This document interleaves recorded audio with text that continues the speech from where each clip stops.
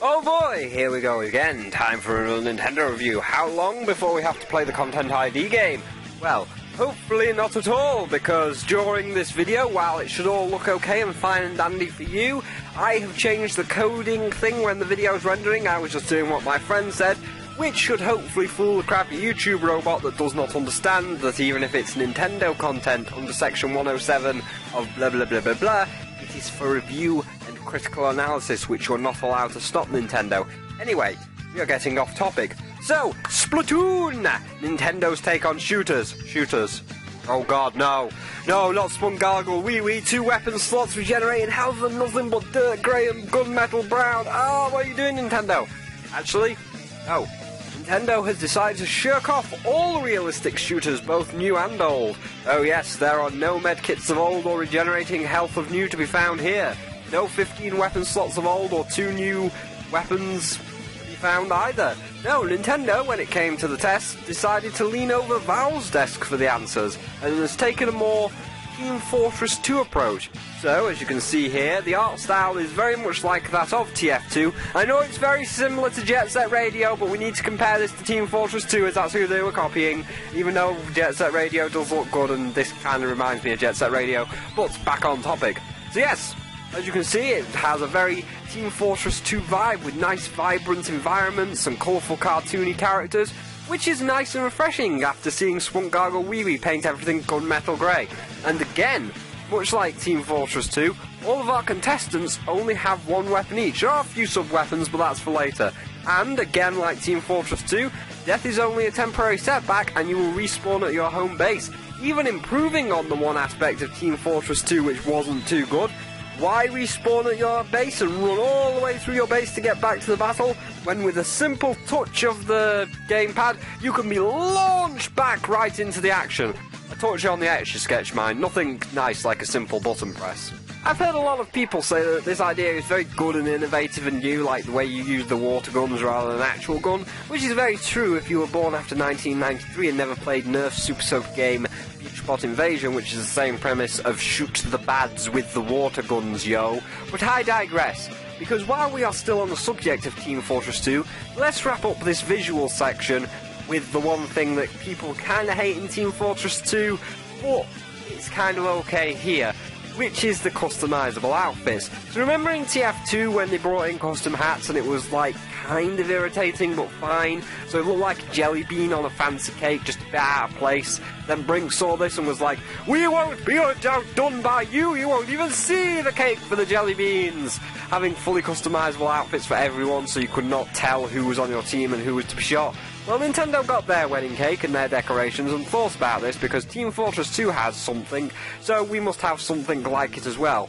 So what if we were to have fully customizable outfits and skin tones as well, like eyes and all that good stuff, like Brink? Rather than showering the cake with jelly beans, we arrange them in a nice fancy pattern so it looks like it's part of the cake. Now, if you got lost in that cake analogy, allow me to educate you. Splatoon has fully customizable guys in both costumes and body varieties, which can be considered bad.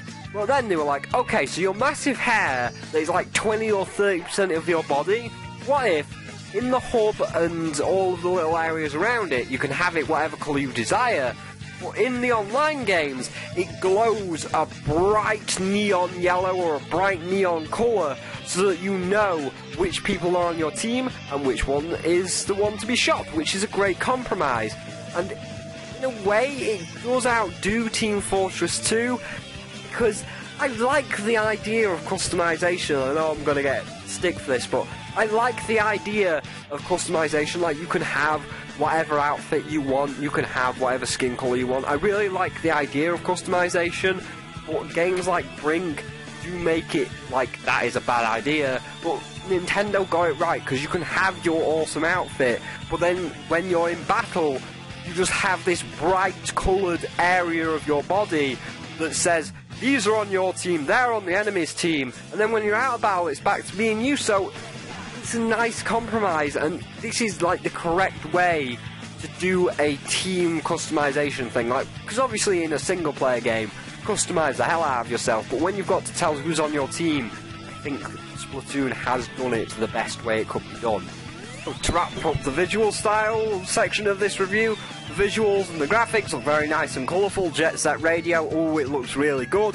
The customization, done really well. And just generally overall, it looks very nice. So with that said, let's move into the other half of the review, which is the game. Because you can't just have something look nice, it has to play well. So let's move on into the gameplay part of the review. So, for the gameplay side of things, it consists of two sections. The first is the mission section, where you run around a set path killing bad guys to earn money and special tokens to buy new outfits, weapons and upgrades. And, as you may notice, I am using the test fire demo mission here as, oh boy, we'll get into that in a moment, as it is correlated to one of the biggest flaws within the test fire and still partly exists in the final version. And the other section, of course, is the Team Fortress 2 or any online shooter section of the game, which is the multiplayer section, where you and the 3 other teammates must cover the map in as much of your ink as possible before the time limit runs out. And I'm not sure why, but when I'm spraying this ink around, it looks rather jelly. I don't know why, but when I'm playing as the blue or the orange team, I feel like I'm spraying aperture propulsion gel or aperture repulsion gel around. I imagine just like one of the opposite team is just going to jump on the blue gel and just go launching into the sky. And for both, they're fun. Hear that, EA and Activision? Fun. That thing we used to have with shooters before you made them realistic. Yes, despite how frantic things can get, there's something relaxing and entertaining about spraying the map in aperture gel. It makes me feel like I'm playing Mario Sunshine again, but I'm Baby Bowser, covering the island in crap rather than cleaning it up, which I still found fun. And people think I'm strange for this, but I don't care, I like it. I like spraying the water to clean the things, because Sunshine's a good game. Moving on, I would say that the way you shoot is kind of balls, because while you move around with the left stick and rotate with the right stick, you have to aim with the motion controls, which you can see here, and it's complete and total garbage. What's that? You can turn the motion controls off. Okay, I don't care. Spyro, surely it was meant to be played with the motion. No, face shut now! It's bad enough that I have to play with this giant slab as the GameCube controller is not compatible. What's up with that, Nintendo? You make the best, most comfortable controller you've ever made, compatible with Smash and nothing else? Why? So yes, once you turn off that godforsaken gimmick, the controls are nice and tight. Your guy moves where you want him to move. And he turns on a dime, so every time I was engaged in a shoot-off with someone else on the opposing team, and I was outmaneuvered, each death felt as if it was my fault, not the controller. The guy moved better than me, and so I died. The only death I found was kinda cheap was when I was setting up for the recording in the first match, and while I was setting up the recording, someone shot at my feet, and it might have been that I was on the edge but I fell through the floor. But again, I digress. The controls are beautiful. Your character turns on a dime and he moves where you want you to move. So, like many games like Rayman Legends, when you stop, and when you die, you feel as if it was your fault. How good the graphics are, and how well it plays, and how fun the game is overall, Nintendo can't be trusted to not screw something up in one of 3 ways. In fact, this is why I was using the test fire footage earlier. Will these 3 problems still persist into the final game? Let's find out. Okay, Nintendo, let's talk about demos. They are a risk. If you make a shit demo, that's everybody spreading it word of mouth will not buy it and your sales will drop. However, if it's a good demo, sales will go up on the final version. Let's talk about your demo. Did it make me get the full game? Yes, but that yes comes with a big but, almost as big as Tia's but, and that's a big but. Why? 3 reasons. I understand that if it's a tech demo, it is not even in beta yet, you're just showing off the tech that will be in the final version. Test fire was last week, 1 week before the game goes live. That means that what you are taking is from the final product. This means that all features better be there and ready to use in the review, because if something changes in 1 week before launch, critics like me are going to bring it up. So let's talk about the 3 features that you kinda skimmed over that are the deciding factors of whether someone would buy this game or not. The first one is just something that's a minor nitpick, but I feel like it still must be addressed. So, Splatoon, like all its counterparts, be it TF2, Counter-Strike, or Call of Duty Black Balls 3, was going to have full call integration, so you could listen to what everyone in your current match is saying to help you and your teammates make victory easier. This was dropped because the Splatoon's creator played an online Call of Duty match and heard all the bad stuff. Okay, first, out of all the online voice chat games you could pick, you pick the one that has the most shithead teenagers in it that will call anyone and anything a gay fag if they so much as mention something like they hate the mans going pew pew pew. Secondly, the Wii U is not exactly a hardcore system. Again, most of the smacktards think it's for gay fags, so you don't have to worry about everyone in Splatoon being racist or obscene. And if you are really, really that scared of people being racist or obscene in the Splatoon voice chats, then make your voice chat modifier thing abusable. Say, we want you to abuse it. Now, I'm not being racist here, this is just for the example. So if, for example, you knew that someone was going to be racist and they were going to call somebody a fucking nigger, replace the bad words with Mario and Yoshi and Bowser sounds, for example. So it's like, oh, you're a yahoo! That seems kind of funny, actually. That'd make the bad words actually kind of funny, and then people would be abusing it, and nobody would get hurt because you wouldn't hear the bad words. You just hear Mario and Yoshi sounds. I myself have Skype. I don't need to worry. I can just call my friends on Skype and talk to them privately. But some people can't afford both a console and a PC. So if they can't afford both systems, they don't have the luxury of going on Skype. So it seems like it was a feature that didn't need to be removed, because you're not exactly going to get an influctuation of assholes from Call of Duty. Anyway, it was just a minor nitpick. Let's move on to the 2 bigger ones that could really damage your game, and one of them was pretty disgusting last week. So the first of the 2 big ones is the connection and the connection issues, and this is where that lovely test fire footage comes in. So let's have a brief rundown of Nintendo's test fire history. On test fire 1, it lasted 3 hours, and I was on with Aqua.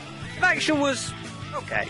It wasn't great, but it was there, and you know, it's the first time round, nothing special was happening, and Nintendo might not have anticipated how many people they were going to get in, so it gave them time to get their servers ready. Second round, that was last week, was pathetic.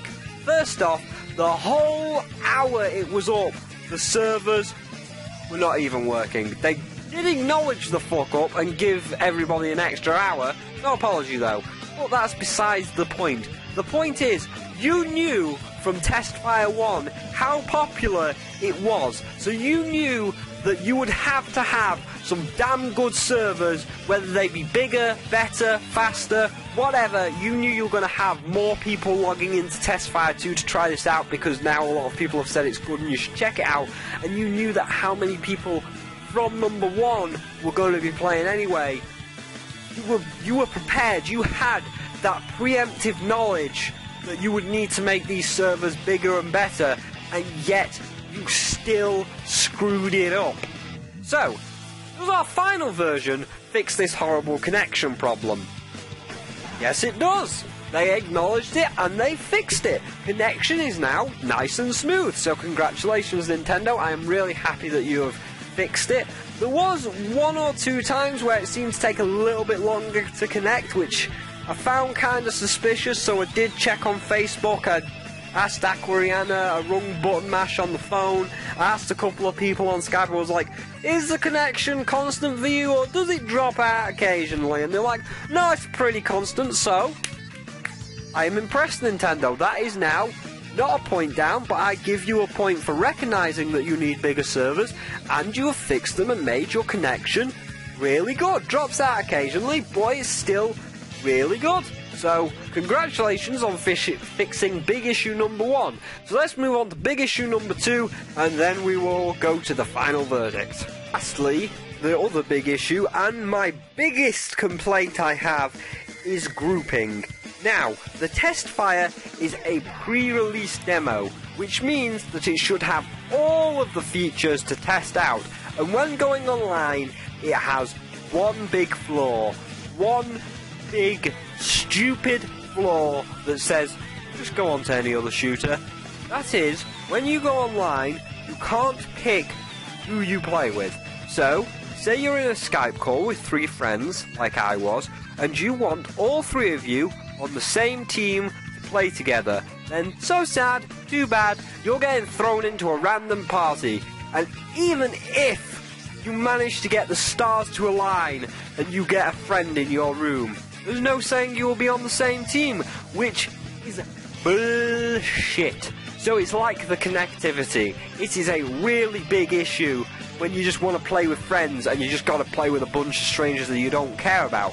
So, was this really stupid idea fixed for the final release?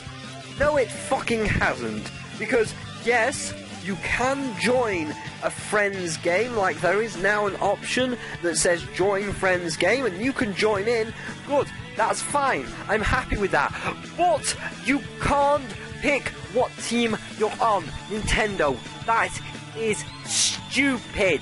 If I want to play with Midnight and Photon, I expect to be able to play with them. As in, oh look, all 3 of us are in a room, so there's me and Crimson and Photon, then all of us can play on the same team and have a good time. But no, it's random. It is still randomly assigned, so I get on a team with 3 assholes that I don't care about, and those 2 get to play together. Well, I'm not having fun. They might be having fun, but I'm not having fun because I get my ass kicked by them. I'm getting shot by them. I want to be on the same team and play with them.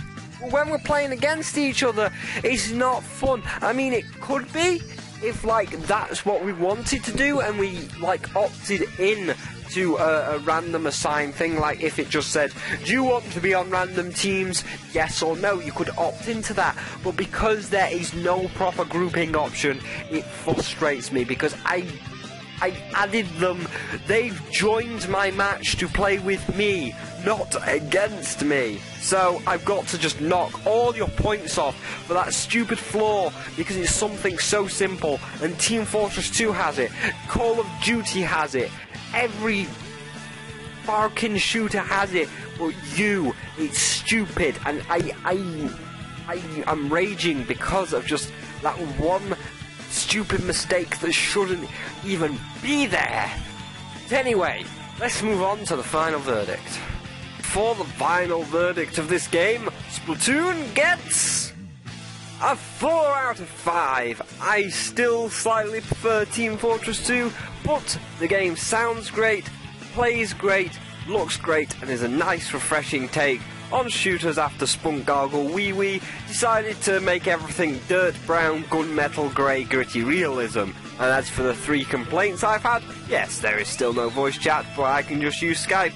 It's just a point I wanted to bring up, and it's something that shouldn't have been removed, really. As for the 2 other things, the connection problems and the grouping, well, they were fixed, which is great news. So, on the whole, Splatoon is a nice, fun, refreshing take on the genre, and I would recommend it to you if you're wanting to see something different in the shooting genre. That is, of course, if you don't live in the UK, as it's a bit harder to get over here. I was just lucky to get one. Now, I'm off to sell the rest of those Splatoon copies I got from that truck.